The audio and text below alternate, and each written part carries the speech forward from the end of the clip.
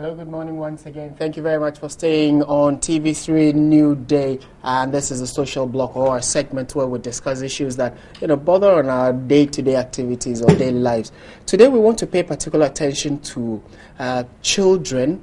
When you spot a child's talent or your child's talent, how do you help them develop it? And then also, really, if you know your child wants to play football, maybe now because football is very lucrative, you would want them to follow that dream. But if your child says they want to be an artist, a painter maybe, or an athlete, would you as a parent willingly help them develop it? Or you'd still force them to become a medical doctor or a bank manager, like has been the norm over the years? We have someone who teaches children with the use of drama to become confident and do stuff that they really, their innate talent tells them to do. And he's here to help us understand how really parents can help their wards develop their talent or grow in that regard. I'm talking about Kweku Boating Ankoma. He's a principal of Helen O'Grady Drama Academy here in Accra, and is here to help us understand what goes into developing your child's talent and education for that matter. Good morning, sir. Thank you for joining us. Good morning. Thank you for having Great. me. To start with, if I am a parent and I see that my child likes to, football is too common, maybe my child likes to run around. Right. So I'm foreseeing an athlete, a future Usain Bolt. Okay. How do I help the child develop that? Vis-a-vis the fact that he must get his primary and basic education. How do you balance the two? Okay, so firstly, I would say with any type of discipline, be it sports or the arts, as soon as you spot a child showing those signs of strength in those particular disciplines, I would advise as a parent to encourage that, especially at that young age.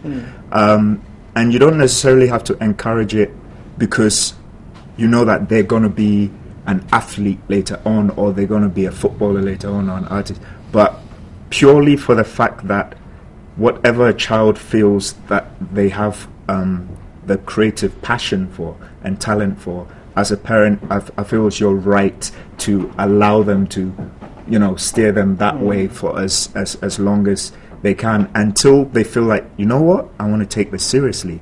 I want to really develop this. That's when you can really sit down with a child and make those decisions. Okay.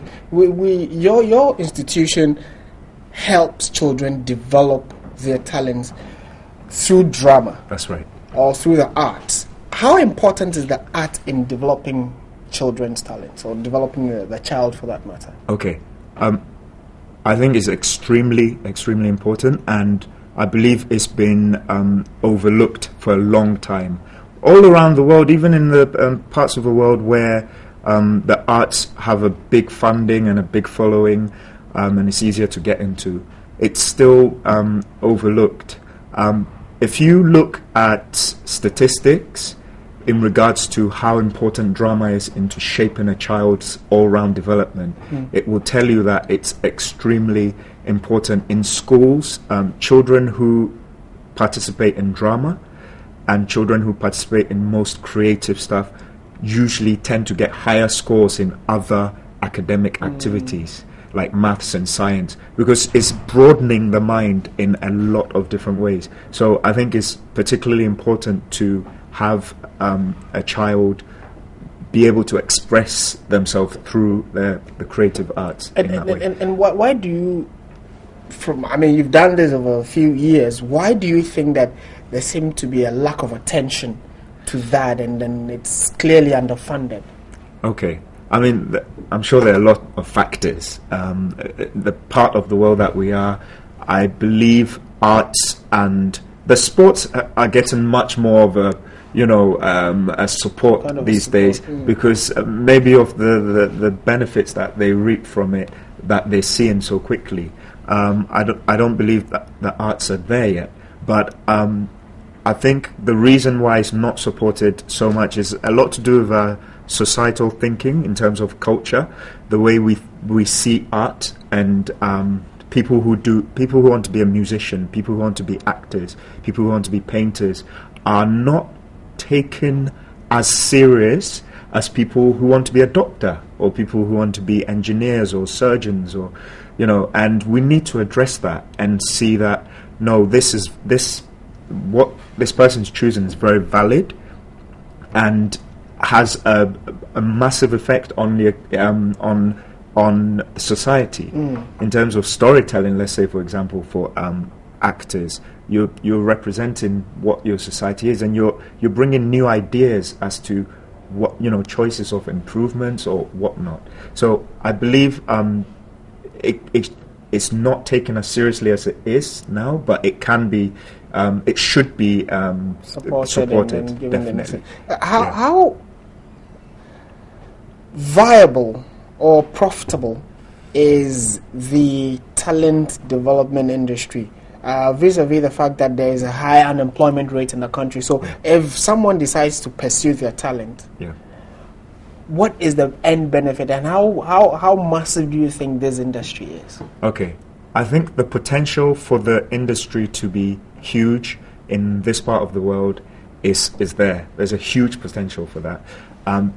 How big it is right now is, as I said, is not being discovered. So we're not really seeing that. I think we are at a very minimal place of it. But the potential for the arts to be huge in this country and parts of West Africa is huge. If we look at the children that are and young adults that are going through, that have creative talent and skills in this country, it's amazing. Every day you just have to walk around and look around, and you can see that there's creative talent all around you. And what we're not doing is we're not building institutions, and we're not having funding and support for these children's creative talents to be lucrative. If we go over to Europe and America, children can start in the school that that I've set up here. Children can start in schools like that for creativity, and it's not necessarily to make a star.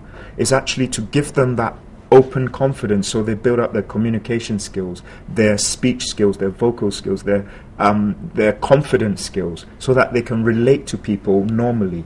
Now, when those children grow up, all those skills are being enhanced, and then they can choose where to go.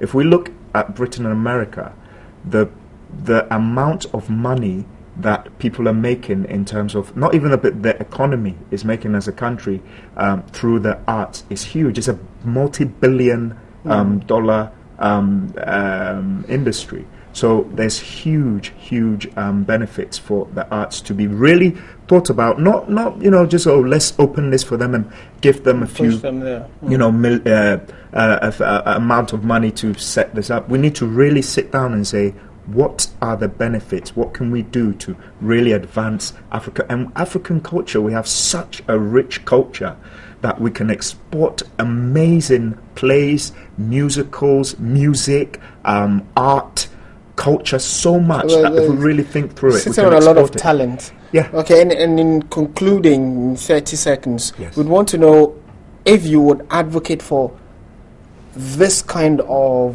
mindset and teaching the arts to develop children. You would want to advise it be inculcated in our national agenda and schools for that matter. Is that a call you would endorse? Definitely. I would endorse that 100%. I would say that just with my institute, the company that I have, what we do is we go into schools as well. And basically what we do is we have an in-school program and after-school program.